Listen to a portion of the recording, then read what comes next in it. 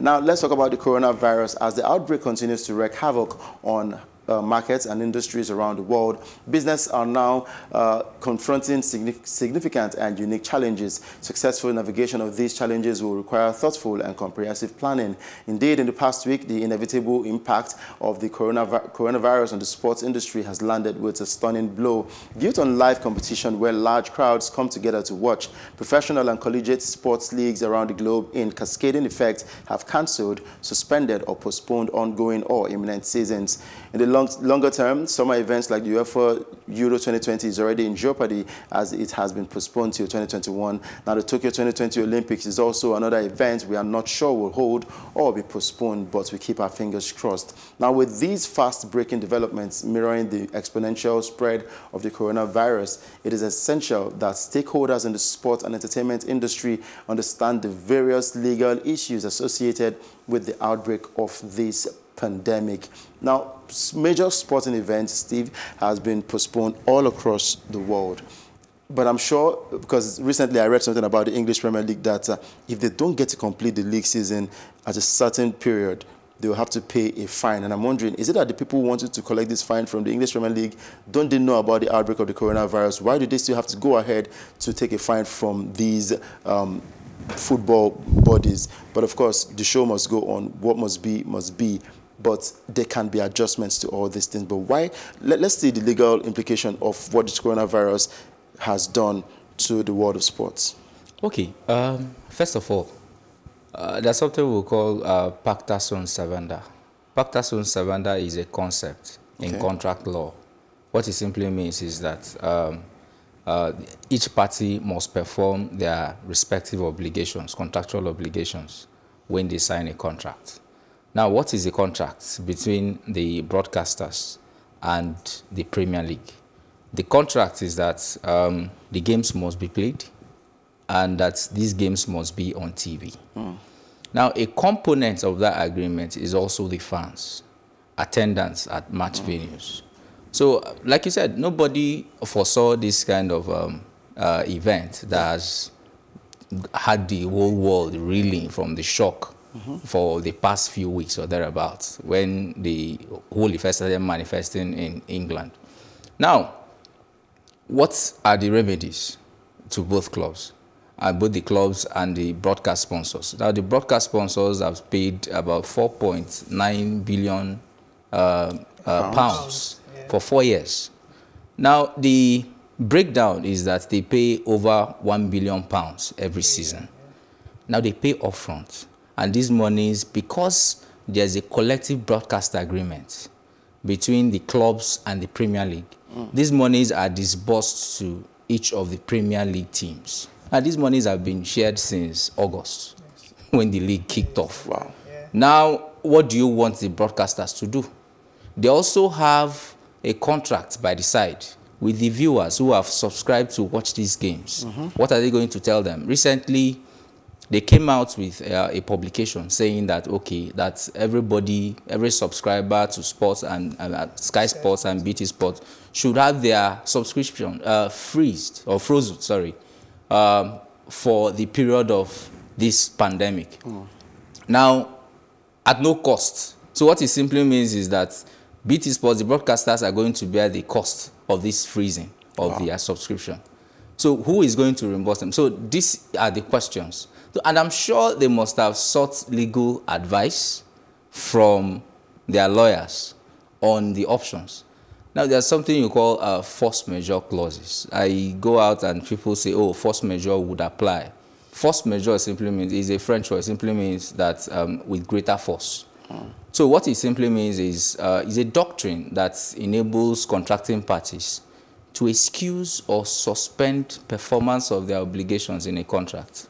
So using the Premier League and the broadcasters, for example, so you look at the contract between them, what the law stipulates is that they must expressly include that clause in their contract. Is there a force majeure clause in the broadcast deal signed between BT Sports and Sky Sports on the one hand and the Premier League? We are not privy to such information. But even if there was a force majeure clause, did it include a pandemic? Did it include a quarantine order from the government. Now there's a heavy clampdown on public gatherings and public contacts. So people are taking shelter in their respective houses. Those who are infected have been taken to the various diagnostic units where they are treating them. So you now ask yourself, can the game still go on?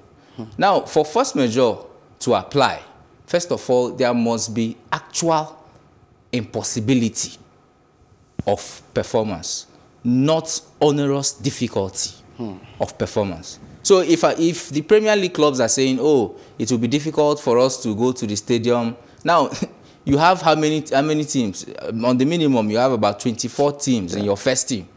So, and if there's nobody infected, why shouldn't you play the match? Play the match. You can play behind closed doors. We saw that with UEFA. UEFA played some of the matches, even the Serie A, before the clampdown came from the government and stopped them in their tracks when players started getting infected and everything. So, is there really a substitution? Because there's a requirement that requires you.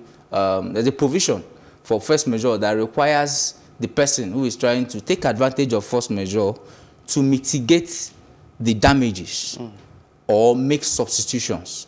So if you don't make substitutions, now there was also an alternative about going to play in the Midlands. Talk about Birmingham, Aston Villa, and Wolverhampton. So these areas are largely safer areas when it comes to the pandemic in England. So why haven't they considered this option? I'm sure that is what will be at the back of the minds of BT Sport and Sky Sports, that these people have alternatives. They have alternatives to finish the game. We don't care how you do it, but our games must be on TV and you must complete the league. And if you don't complete the league, you have to pay us this money. So in simple terms, the Premier League and the teams, the constituent teams, can only rely on force majeure if what we are experiencing right now is contemplated. And they have to issue notice. They will issue notice to BT Sport and Sky Sports expressly telling them why they cannot perform the contract. So it's only then that they will be able to take advantage of it, and they must take reasonable and diligent, explore reasonable and diligent alternatives to see whether they can mitigate the damages, because BT and Sky Sports, they are losing a lot of money. True. So we cannot say that with regards to our domestic league here, because we don't have a broadcast also. Forget about the exuberant announcement that was made in November saying that there's an agreement with Next TV. There's nothing like that. So they are not stepping on anybody's toes. So they shouldn't be losing sleep over this kind of issues right now. So, but then it will be very interesting to see what will happen in the coming days, because now the league has been pushed to April 30th. Now what happens when you get to April 30th and there's nothing on the show? Then you also look at the individual player contracts. Exactly. What happens to the manager's contracts? Because I was going to ask about that. Now we say you said something about difficulty or an impossibility of playing, but this pandemic looks like it has made it impossible to play football. In as much as we have a couple of players, more than 20 players who can feature in a football match, 11 players on the football pitch, then the accurate number of substitutions. But you and I know this is almost an impossible mission, because the coronavirus, the rate at which it's spreading, even some of these players have contracted the virus. Arsenal head coach Mikel Arteta was the first to be announced in England. So what is the possibility or impossibility of other players contracting when they get on the football pitch? They will get to touch themselves. We see a lot of players spitting on the football pitch. It's a contact sport. So the best way to do this is to avoid anything football for now, anything sports for now. So I feel like in the contract, these other parties should understand that this is a situation on ground. There's nothing we can do about it. I also heard that the FA is planning to make sure that they finish the league on or before the 30th of June. Then the transfer market, because most of these players, like you talk about player contracts, most of their contracts would run down by the 30th of June. Then on the 1st of July, probably they sign a new contract or they let them go, the transfer window opens and all that. But one thing is for sure, there's going to be topsy-turvy in the world of sports, especially the transfer window and how the league will end. There was also a rumor that I don't want to agree with, to null and void the English Premier League, meaning that if that happens, Liverpool will not be announced as the winners of the EPL. Yes. So it's crisis left, right, and center. And I think the best way to do this is all parties should sit down at the round table and say, okay, nobody knows when this whole coronavirus thing will be wiped out of the whole world. So let's hold on for now. Prevention, they say, is better than cure. Forget about the game for now. Okay, I agree with you. Life should come first. Definitely. But like I said from the outset, humongous investments have been made by these broadcasters. I agree. So now, what the law wouldn't require performance, strict performance by the teams. That, okay, by insisting that, okay, you should go and play the games regardless of the difficulty. What BT Sports and Sky Sports are saying is simply, give me back my money. How can that be difficult? Now, incidentally, even in 2008, when we had the global financial downturn, the courts availed severally that when it comes to payment of money, that you cannot rely on such events as by saying no, that you cannot pay your money, you'll not be able to pay money. What the law requires is, if you cannot perform, quantify what you are going to do in damages and pay me back my money. That's simply what BT Sports and Sky Sports are saying. You can't invest over £1 billion pounds and then expect me to go to sleep and say, okay, yes, because the game cannot go on, everybody should go. So we should also play the devil's advocate for a while. Permit me if I'm holding brief for the broadcast sponsors, but that is a lot of money for anybody to forgo. Let's take it down to Turkey now and talk about John Mikel Obi. Still based on the legal implication of things happening concerning in connection with the coronavirus, Mikel came out and said to the Turkish Football Association that it is wrong for us to play under this unconducive condition. Why can't the league be postponed the same way other leagues have been postponed across the world? And he also went on to say that he can't play in such environments. The next day, we heard that his contract was terminated with Trabzonspor. And he also said that he would never go back to playing for them again. He has a 2-year contract, a free agent. He has done 1 year. He remains 1 more year. And he's no longer playing for the Trabzonspor team in Turkey. And on Thursday, the league was put on hold.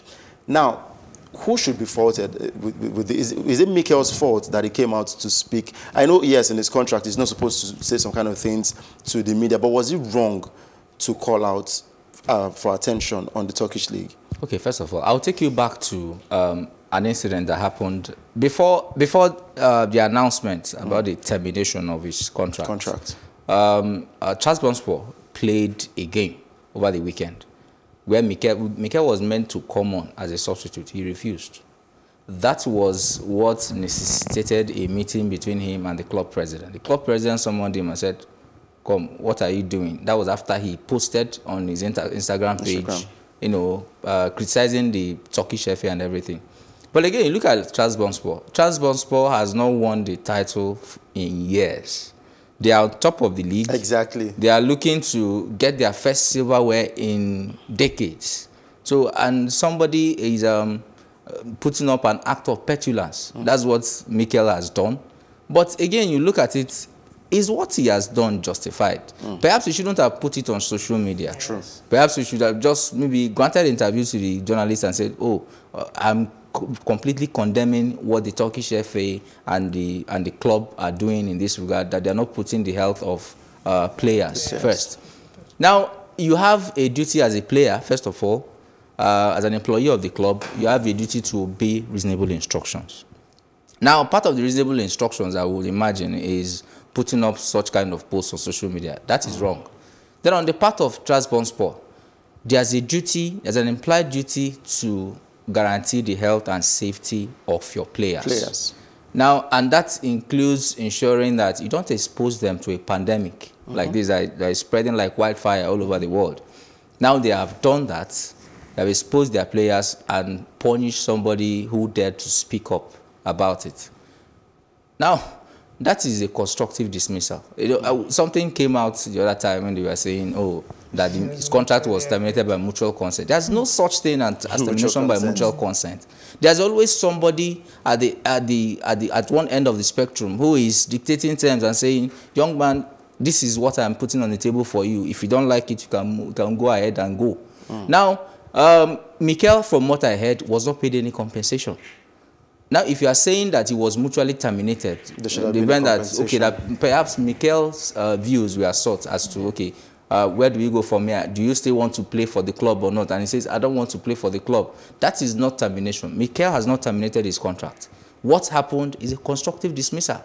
And going by the events of Thursday, where they eventually had to bow down to coronavirus by suspending the league, Mikel should take them to CAS. True. Mikel should take them to CAS and seek damages for constructive dismissal. His contract was not terminated.